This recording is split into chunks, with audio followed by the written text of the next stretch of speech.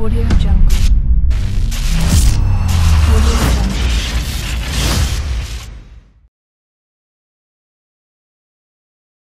How you doing, everyone? Sinister of the Gamer section bringing you another review, and today I'm covering Tevi for PlayStation 4 and 5, Xbox Series S and X, Nintendo Switch, and PC.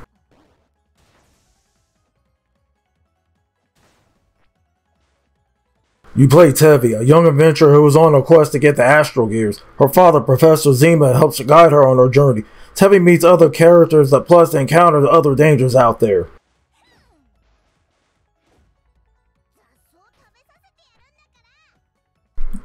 If you enjoy bullet hell and Metroidvania mixed in with the anime characters, then this describes Tevi. The game is presented as a side-scrolling point of view, and it reminds you of the popular Metroidvania games like Symphony of the Night. The character sprites have the anime look to them and have also a certain charm to it as well. Even though Tevin's tone is dark, but there's some humor to it. The level designs are cool, like from the prison cell to the forest at night. The color schemes are well balanced also. The music fits a game like this, like for the soft instrumentals during peaceful moments and hard instrumentals during action sequences. The dialogue is in Japanese with English subtitles, which I would prefer in my animes anyway. In the game, it features like a mini map hub and like the right place to see where you're at. Plus, you can pause to access a full map to see where you're at. The animation is nice and smooth, and it flows well at a great frame rate.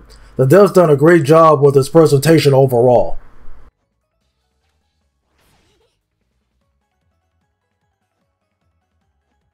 Tevi is a hack and slash bullet hell Metroidvania game. It contains RPG elements where you can level up, collect items, just to name a few. The controls are responsive when it comes to movement, like platforming and attacking enemies. You can select what difficulty that you want, easier for first timers or the hardest difficulty if you really want a challenge.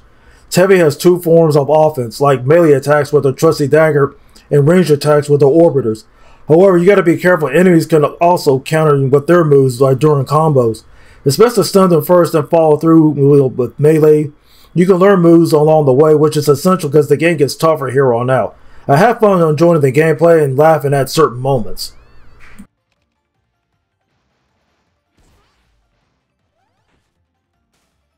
The minor issue I have with this game is the lengthy dialogue, but you can skip it if you're not into the plot. Overall, the fast-paced gameplay overcomes the flaws.